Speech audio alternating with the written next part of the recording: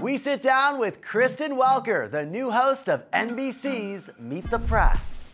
Yes, as the 2024 presidential election looms, NBC prepares to switch up the host of Meet the Press.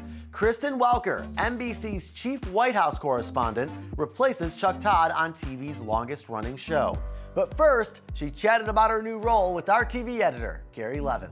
What does it mean to you to become the first person of color to host the Sunday morning public affairs show? This is the honor of a lifetime.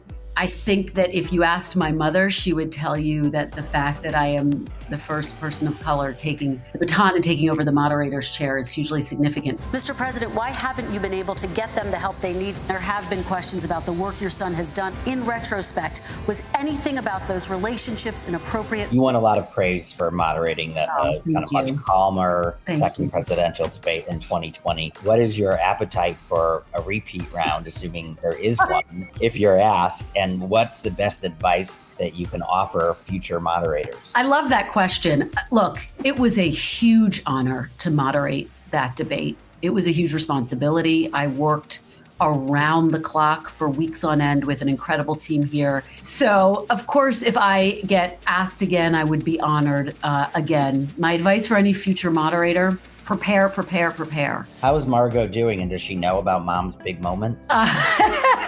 Well, she's only 2, so she is doing so well. I will tell you, she is talking up a storm. She's maybe the one person who out-negotiates and out-debates me. From her perspective, the important thing is that I'm there to put her to bed every night, and it's just the joy of my life to have her, frankly. Hey, thanks for watching. If you like this video, check out these other videos from USA Today to stay up to date with all the latest news.